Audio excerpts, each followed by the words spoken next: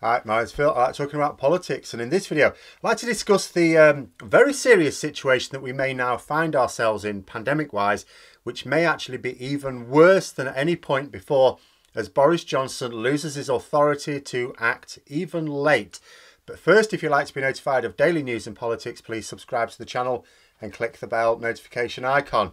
So here we are yet again on the upward stage of an exponential rise in COVID cases. And I get that the word exponential is largely alien to non-mathematicians. A lot of people who would hardly have heard the word before COVID came along. You know, people will stroke their chin when we talk about an exponential rise in cases and muse on the word and recognise that in the context of the pandemic is not a good word. What it means is that you can, in the space of a week, increase your number of cases 10 times easily. You know, and it has to be hoped that this does not occur. But we'll have no idea because we've reached our testing capacity. You know, I mean, in fact, in terms of recorded cases, I mean, that, as I say, that is unlikely to occur. You know, it's like, we'll run out of tests. That's it. If it goes much higher, we have no idea that it won't be reflected in the data. The rate of growth is currently vertical. Some newspapers are reporting that we've lost control of the virus. There's talk of a circuit breaker as well as a load of other measures. The Cabinet had a meeting yesterday and it's been reported, I don't know how accurately, that the government have drawn up some plans, which includes this circuit breaker. You know, but if it comes at all, because that's what I want to get onto, if it comes at all, it will come too late, because it's already too late, because the time for it was actually before now. And it's not even coming now. It's already too late. Plus, we need to remember that lockdowns are caused when the rate of infection is out of control. They're used to bring it back down to manageable levels, but we never do that because the level at which we can manage things is very poor. We don't have decent track and trace. We don't have sensible measures in place. We don't have adequate sick pay for people needing to isolate. You know, schools, absolute shambles. We don't have proper ventilation. We don't have face masks. You know, we may or may not have this circuit breaker, but because the timing of it at both the beginning and the end will be political, it won't do its job. But we face another problem because we know that the measures just passed by Parliament for England last week are not enough. We knew they weren't enough at the time. How do we know this? Well, the experts are quite clearly telling us, but also we've seen that they provided little against the rise of Omicron in Scotland, where mostly the same measures have been in place, well, all year, really. Basically, there are two ways to look at the measures that are already needed. The first way, and the most optimistic outlook, is that Boris Johnson went along with his plan B last week against serious opposition from his own MPs because he just about had the ability to do so. He will wait, as he always does, until public opinion is positively screaming for more measures and forces MPs to bite the bullet and accept much tougher restrictions against their own ideology. This is what he's done all through the pandemic. He's waited until it was politically easy to do because he's got no backbone. Waited until there was no other option. It was better for him to lock down late and long than to put in preventative measures like face mask mandates before it got that serious. And this is because a significant core of his own party oppose any measures whatsoever. The same MPs who vote against freedoms like the right to peaceful protest claim that having to wear a face mask is a grievous blow against freedom. Even though they aren't prohibiting any activity, they're just asking people to wear safety gear while they do it. No different in concept to a crash helmet or safety goggles. These same MPs voted to force people to have certain documentation to be able to vote, and yet claim that the COVID passes, which is not a vaccine passport, by the way, as has sometimes been reported, is an outrage because we're not a show your papers society. Basically, there are a lot of hypocrites, and Johnson always lacked the authority to face them down. So he waits until their own constituents are haranguing them. This is the best outcome, but it's still, you know, Omicron spreads so much more quickly than the other variants, which means that in the past he may think, well, we delayed for a week and yeah, that meant we had to lock down for longer, but you know, we got away with it.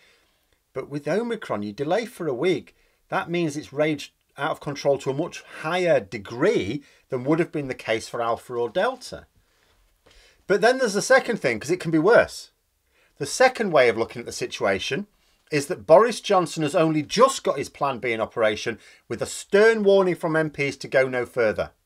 He had to promise them that he wouldn't do anything over the Christmas recess, that he'd recall Parliament if he was even planning on doing something.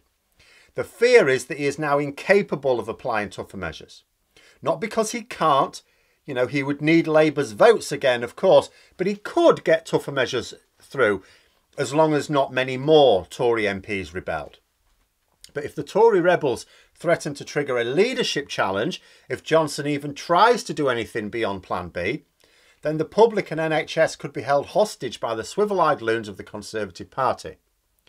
Losing that by-election last week means that Johnson has no authority in his government anymore. None at all. Unlike a Prime Minister with a commanding majority, he must now behave as he began, by trying to do deals with MPs to get anything through Parliament. If the 99 MPs who opposed even the Plan B threaten a leadership challenge if Johnson does anything else, he may be over a barrel, and so may we all. 99 MPs is not enough to topple him. It's more than enough for the confidence vote, but not enough to defeat him. But if those 99 are joined by others who only just accepted Plan B but will not accept a Plan C, as well as those who Plan B, Plan C, they don't care, but they just want Boris Johnson gone because he's lost their trust now, then the 181 MPs needed to remove him may exist. The country is being held hostage by extremists because we allowed ourselves to have a government of such incredible weakness in the face of genuine challenges. The virus doesn't care what you believe. It does not care what you consider personal freedoms. The virus profits in an atmosphere of ignorance and apathy. So I suppose the question would be, if he is threatened, would Johnson take the threat seriously? Only takes 15% of Tory MPs to trigger the confidence vote, but you need over 50% to actually defeat him. Would enough Tory MPs feel that now is the time to get rid of him? And would they go along with getting rid of him as part of a ploy to prevent public health measures against the virus? It might be a fairly complicated political calculation for many Tory MPs.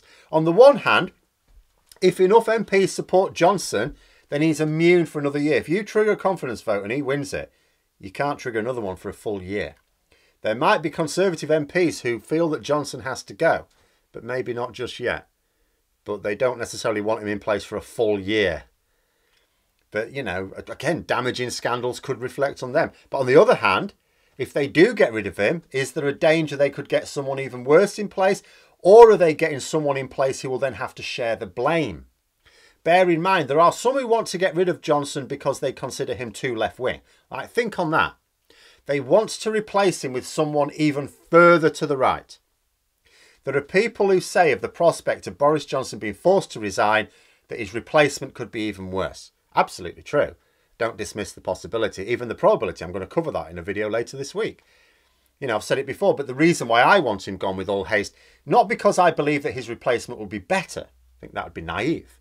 But because Johnson will have to be removed before the next election anyway, if it must be done, better sooner than later. Because the longer this goes on, the less time his successor will be in office before the election. Like Keir Starmer said, that the public will no longer give the Prime Minister the benefit of the doubt. But make no mistake, Johnson's successor will instantly be given the benefit of the doubt. The public will give them time to prove themselves. And they'll also be happy to accept that ongoing disasters were just the aftershocks of Johnson's disastrous time in office. In order to get the public to turn against Johnson's successor, they need to be in place for a decent length of time before the election. So Johnson needs to go sooner rather than later, no matter how much worse the next one is. But the problem with that also is you're talking about a leadership challenge in the middle of the Omicron surge, which is a very serious public health problem. But at the same time, if he's got no authority to lead us through it, even in his ramshackle way, then what choice do we have?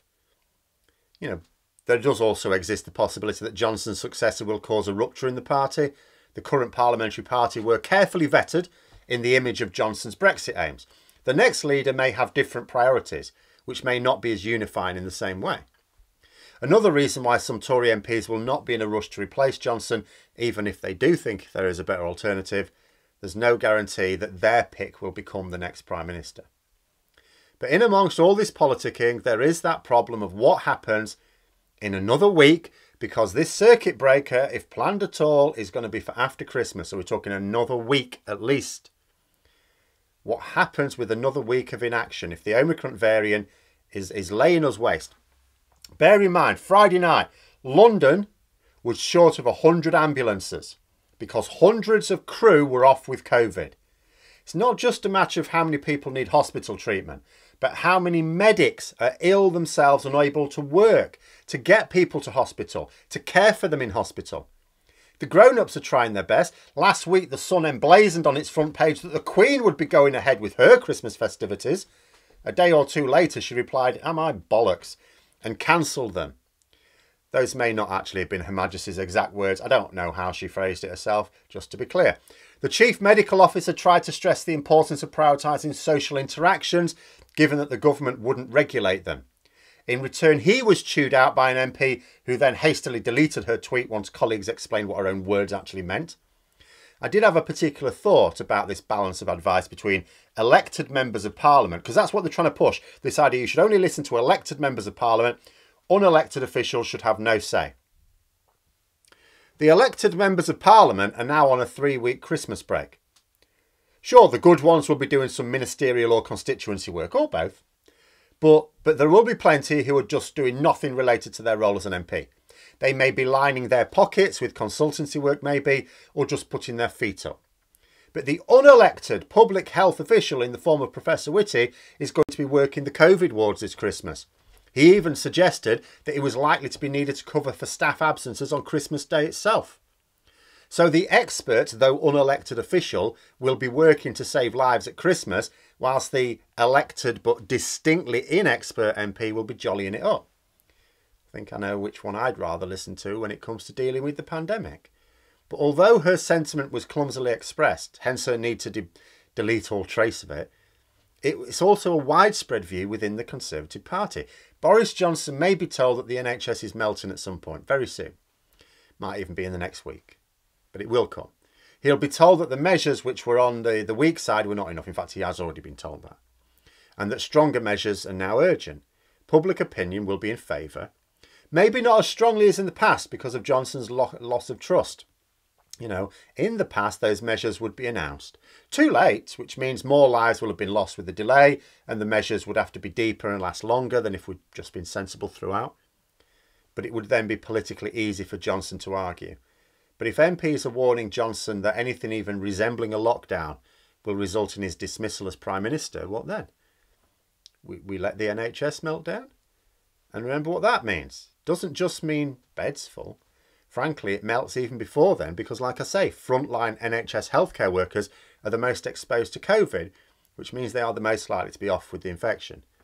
We already have terrible shortages in the NHS. Add on to that a load of doctors, nurses, paramedics, porters and others absent with infections as well. You can't even staff the beds we have. Absolute disaster. And unless those Tory MPs opposed to COVID measures relent, they could force the Prime Minister to do nothing at all. And that's the very real danger that we could be facing now. We are dependent upon Tory MPs who willfully refuse to believe scientific facts, actually changing their mind and deciding to accept reality. Which might happen. It might actually happen. But I wouldn't bet my life on it. But many other people are. But those are my thoughts. Let me know yours in the comments below. Hope you found the video interesting. If you did, don't forget to click the like button. And if you'd like to support the channel further, please also click the Patreon link for details. And until next time, I'll see you later.